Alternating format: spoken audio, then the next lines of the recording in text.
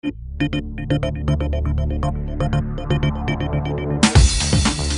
guys, Anthony Kelly, Team STX. Today we're going to take you through some of my favorite warm-up drills for facing off, different techniques, and some drills today. This next drill is going to be phase 2 of that first drill where we were just working strictly with our hands on our hand speed. Same rules are going to apply when the whistle blows. I'm working on my hand speed. I'm going to come in and grab the ball, move on from that ball and approach, pick up my next ball using my left hand only. So the reason behind this is when you go to pick a ground ball up, I want to work on getting my left hand down, which is going to allow me to get nice and low in my butt end to allow me to pick up the ball every time. So as I accelerate forward, keeping my upper body nice and low, I'm going to accelerate forward, picking the ball up with my left hand and accelerating forward out of this motion. This next drill I call grab and go.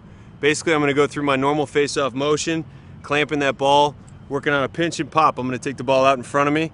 After I release the ball out in front of me, I'm actually going to let go of my stick, stay nice and low. I'm going to approach the ball and going back to picking that ball up with my left hand and accelerating out of the play like on a fast break. Hopefully you guys enjoyed these warm-up drills. It's something that you can work on, practice at home, something different, a little different approach to it. And you know, it's just, again, great way to warm up and really focus, and be looking forward to some more videos coming out soon.